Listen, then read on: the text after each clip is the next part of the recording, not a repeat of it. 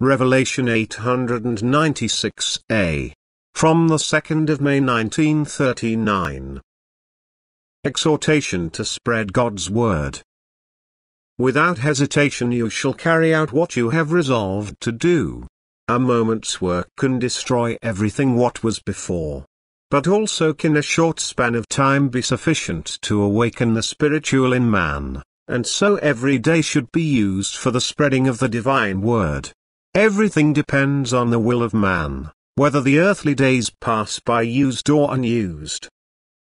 Therefore, the concern for the salvation of your fellow human beings should constantly drive you to diligent work, and nothing should stop you or make you hesitate fearfully, because where the Spirit from God was at work, the divine power also works and protects from every danger those who faithfully entrust themselves to the Lord and Saviour.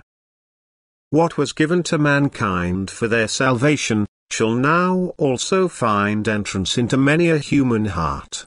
Therefore rely on help from above, and provide the ignorant or those hungry for knowledge with spiritual refreshment, so that their thoughts wander into the beyond and desire an answer from there, which will then also be given to them joyfully. And if this task is now no longer doubtful to you, give it out also as soon as possible, and consider without fear those who are inclined to your work and desire clarity while still on earth.